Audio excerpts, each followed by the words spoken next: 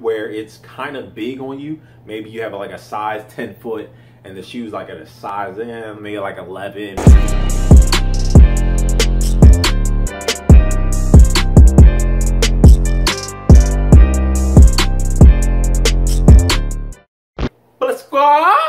What's good, YouTube? It's your boy Blessed Applesauce. I'm here to bless y'all with another video. Today we're gonna be doing the art of untied shoes, man.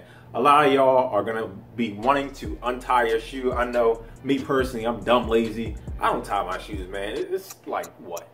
Extra 2 minutes to get your shoes tied. It's too much work. So we're gonna get into the different arts, the different techniques that you can use while keeping your shoe untied. So let's get into it, man. The first technique is gonna be not tying the shoe at all, just leaving the laces out. Strictly just tucking it in your shoe. There's a lot of different techniques to kind of do this. Basically, you can just, like me personally, I like to just tuck it underneath my foot. So it's when I put my foot in there, it goes right underneath.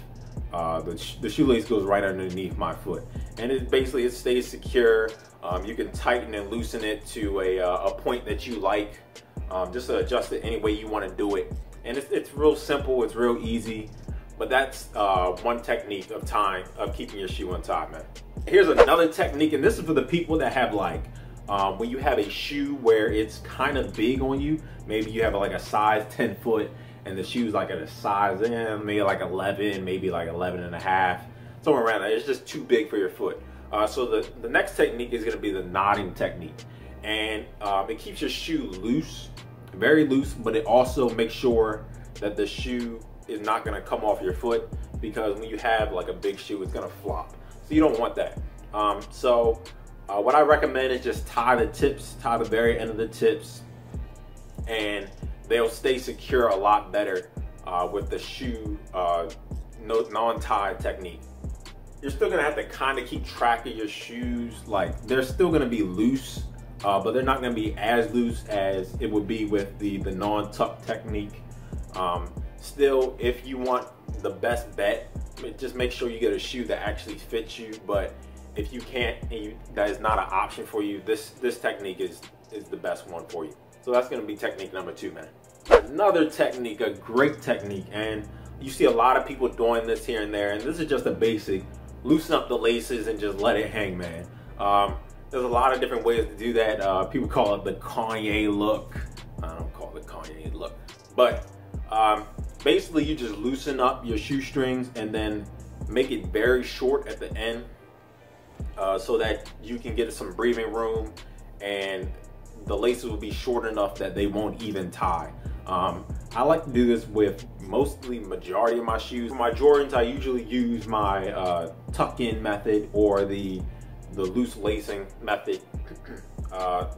It's basically whatever shoe you're working with, you can kind of gauge what type of shoe is gonna work for you.